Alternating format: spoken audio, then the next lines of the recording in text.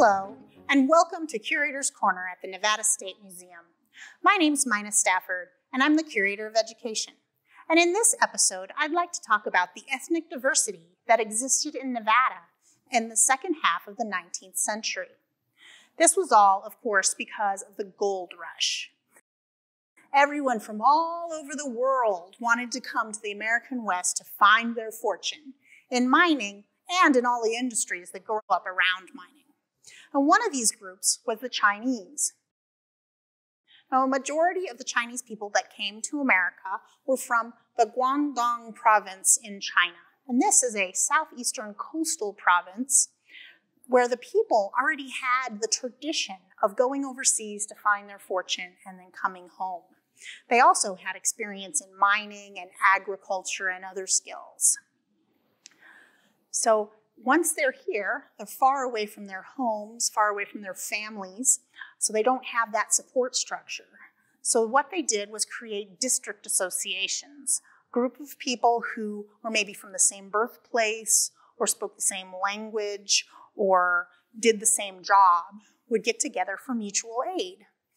And these groups were there for housing, job placement, language. If one person writes Chinese and the other one doesn't, they can help out. And for parties and celebrations that you would normally have with your family. So there were, in a large Chinatown like San Francisco, there were several different district associations all over town vying for attention. So eventually in San Francisco, several of them banded together and created the Chinese Six Companies Association. And Chinese Six Companies then had kind of branch buildings in other Chinatowns around the American West. This building that they built was called a Joss House by the Euro-Americans. And this is sort of a wrong name for it. Joss is a mispronunciation of the Portuguese word for deities, which is Dios. And that's because there is an altar in every Joss house for praying to deities, but it's not the primary purpose of the building. They were also meeting halls, a place for music, socialization, parties, celebrations. It's like a common room, common building for everybody to enjoy and to share news from home. So here in Carson City, we had a Chinatown that was east of Stewart Street along 3rd. And you can go down there and see there's a plaque on the street side there if you wanted to see. In our Chinatown, it was smaller. It only had 2 Joss houses. One was a Chinese Six Companies Association, and the other was a Chinese Freemasons. Now, it's not Freemasons like some of us are members of, but it's similar in that it was a secret society and members would be elected in by other members, sponsored in. So the Chinese Freemason building and the Chinese Six Companies building were both in Chinatown. And as the Chinatown population decreased over time into the 20th century in the 1920s, the buildings just were dilapidated and falling apart.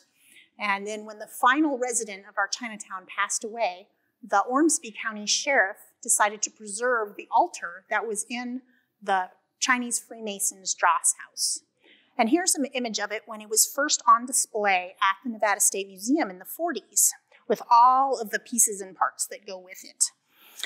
Today, we have the central section on display in our history gallery. We also have an amazing model of the Winnemucca Chinatown that was made from photographs and the recollections of a previous resident. In this model, you can see it's a smaller Chinatown, so it has only 1 Joss house, and it's up on a hill in a prominent position, and there's a community garden in the center. That was a primary example. Almost every Chinatown had a garden somewhere. So the Nevada State Museum, of course, collects the heritage of everyone in Nevada, including the Chinese. And so we have a large collection of objects either donated to us directly or found in historical archaeology sites from those Chinatowns. And one of them is this practice drum from Tuscarora, Nevada. So Tuscarora had a Chinatown that was interconnected with the Euro-Americans in Tuscarora. They worked very cooperatively together. And the Primo family lived there. The father had a mercantile, and the sons Roy and Antoine grew up in Tuscarora interacting with the Chinatown and with the Chinese. They were actually part of the Chinatown band. And this is a practice drum that they donated. And it's meant to teach you to drum in the center of the drum, right? Because it's narrow and it's hard, you can't drum anywhere else. And a real drum would be much larger, but you still need to drum in the center. I have another drum here that's called a tom-tom drum. And a tom-tom is characteristically has these tacks around the sides, has a picture of a dragon on one side, and a mythological bird on the other side. And this is something that was made in China specifically for export into the United States. One of the things that a band might do is perform during a Chinese New Year's celebration. Like I said, these district associations would be the ones that sponsored the celebration, and so their band would perform. And another thing that happens during Chinese New Year is the giving of gifts, usually to children.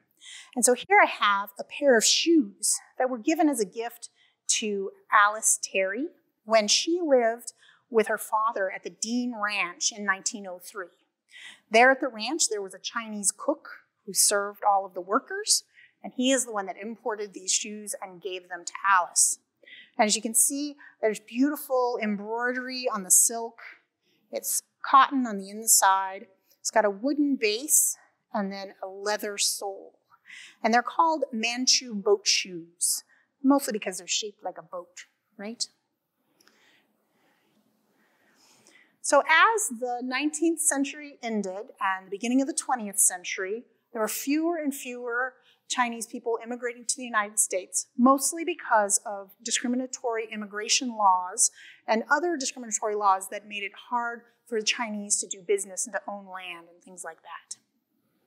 So fewer and fewer people were here, so their Chinatown buildings fell into disrepair and disappeared.